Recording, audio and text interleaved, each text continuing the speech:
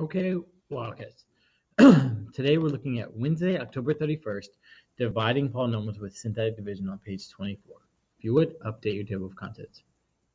All right, now your table of contents are updated. Let's take a look at our notes. All right, dividing polynomials with synthetic division on page 24. Synthetic division methods. So you divide. Now we're going to use an example of 2x squared plus 7x plus 9 divided by x plus 2.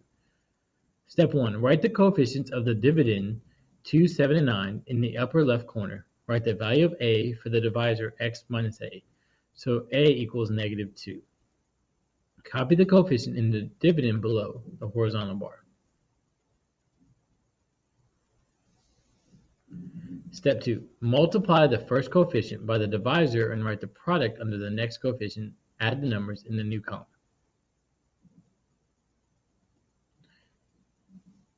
Repeat step 2. Until additions have been completed in all columns, draw a box around the last sum. Step 3. The quotient is represented by the number below the horizontal bar. The box number is the remainder. The others are the coefficients of the polynomial's quotient in order of decreasing degree. All right, now, if you didn't understand so much of the example in the notes, don't worry. We're going to go through several examples together. Okay, so if you would, finish up your notes. All right, now your notes are finished up. Let's take a look at the examples.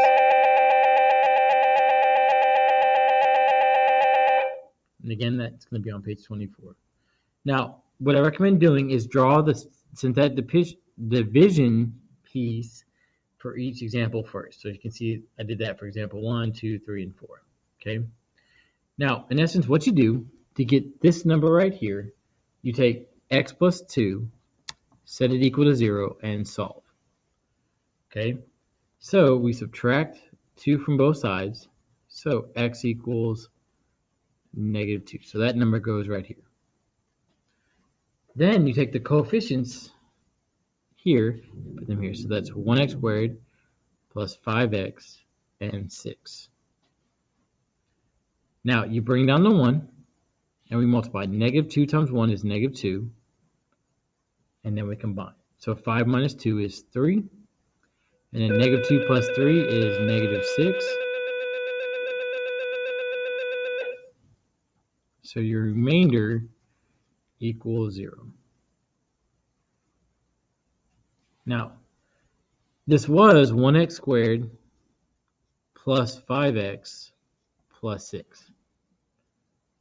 When you divide, the exponents decrease. Now, this was 1, so x squared decreases, so that becomes just x to the first power plus 1 decreases to just x to the 0. But x to the 0 equals 1, so you really, in essence, don't need to write this. Okay?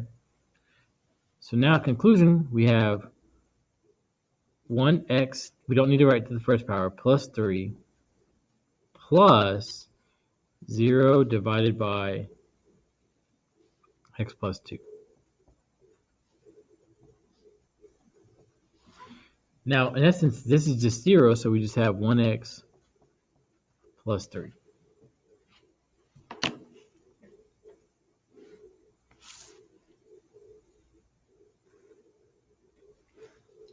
All right, let's take a look at example 2.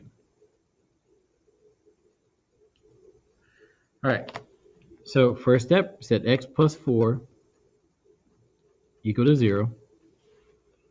So solve for x, so subtract 4 from both sides. X equals negative 4. So that number goes right here. And then we take the coefficients after it gets unblurred. That's really blurry. Let's try to like brighten things up a little bit. Maybe adjust.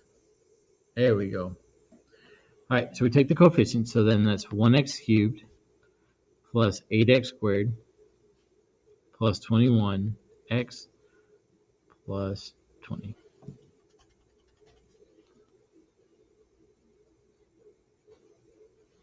Looks like we need to extend this line just a little bit.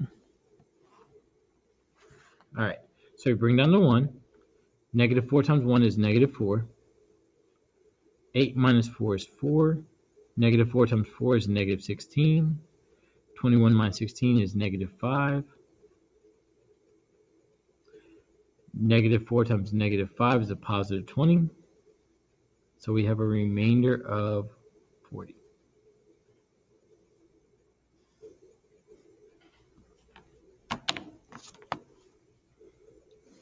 All right. Now this was 1x cubed plus 8x squared plus 21x plus 20. And when you divide, the exponents decrease by 1, so this becomes 1x squared plus 4x minus 5. So your answer is 1x squared plus 4x minus 5 plus 40 divided by x plus 4.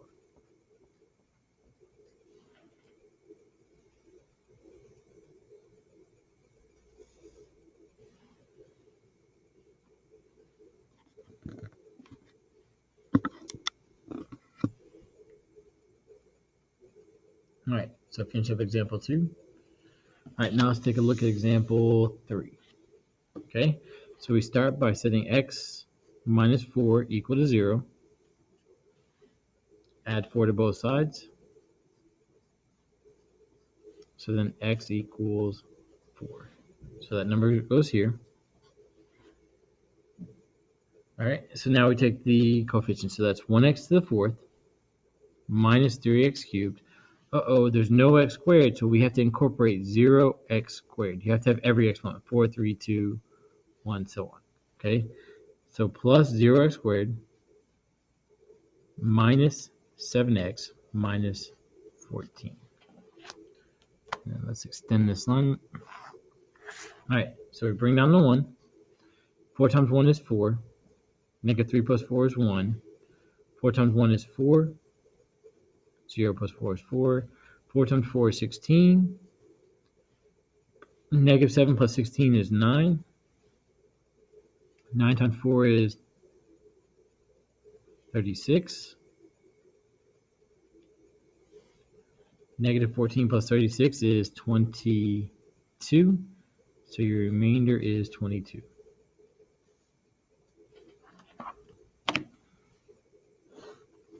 So this was 1x to the 4th minus 3x cubed plus 0x squared minus 7x minus 14. Divide the exponents, decrease by 1, so that's 1x cubed plus 1x squared plus 4x plus 9. So we have 1x cubed plus 1x squared plus 4x plus 9 plus 22 divided by x minus 4. And I don't know why the page keeps getting cut off, but there you go.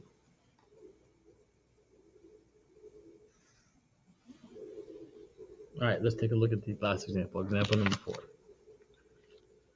All right, so first things first, we set x minus 2 equal to 0. So we add 2 to both sides. So x equals 2, and that's your number here. Now we take the coefficients. Now here, this needs to be rewritten because it needs to be the highest exponent first. So we need to rewrite it as 3x cubed plus 4x squared. There's no x, so plus 0x plus 10 divided by x minus 2. So now the coefficients are 3, 4, 0, 10. All right, so bring down the 3. 2 times 3 is 6. 4 plus 6 is 10. 2 plus 10 is 20. 0 plus 20 is 20. 2 plus 20 is 40. 10 plus 40 is 50. Now this was 3x cubed plus 4x squared plus 0x plus 10. I almost forgot that's the remainder. So this is 3x squared plus 10x plus 20.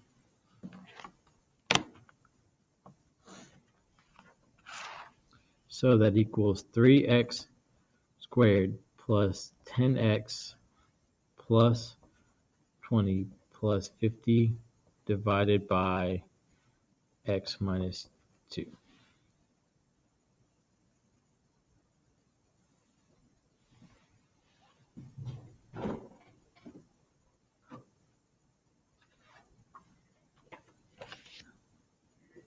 All right, now you're probably wondering why I put the 50 divided by x minus 2. Well, let me work a basic division problem and show you why the math works that way, okay? So let's just go back to whatever, I don't know what grade you learned this, but let's do 4 divided by 5. Okay? So 4 divided goes in one time.